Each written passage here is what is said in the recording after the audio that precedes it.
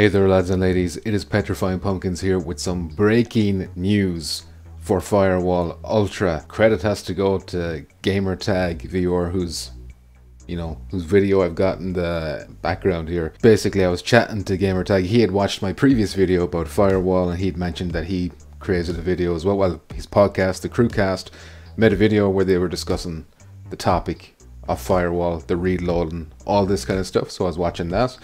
And I was going through the comments to see what people were saying, how they were reacting, and the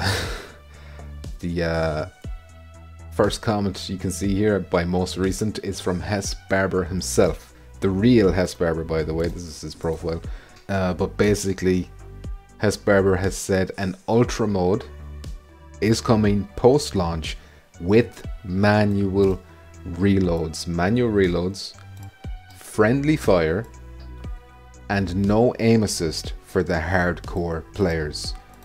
This will be a separate mode than our main public matchmaking. It is for pro players and it will not replace our current auto reload.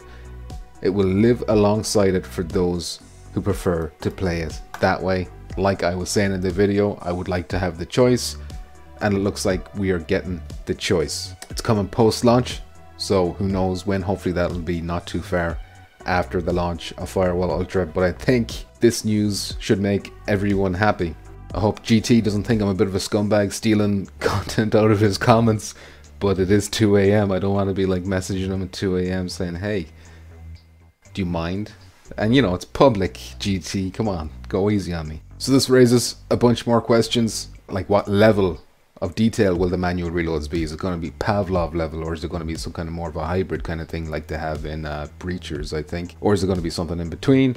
I emailed First Contact Entertainment and they're saying no further details at this time. We're busy preparing for launch, basically. Kind of felt like a general, like an automatic kind of response that you get, but fair enough. But yeah, just this absolute nugget, golden nugget, just out of nowhere, like not in a blog post, not anywhere, just in the comment section of a YouTube video. So let me know what you think of this down below. Is this changing your mind now? If you're someone who was writing off Firewall Ultra, is it something that's going to be like, well, now I'm happy, now I'm going to come back in? You're going to wait to see what it is?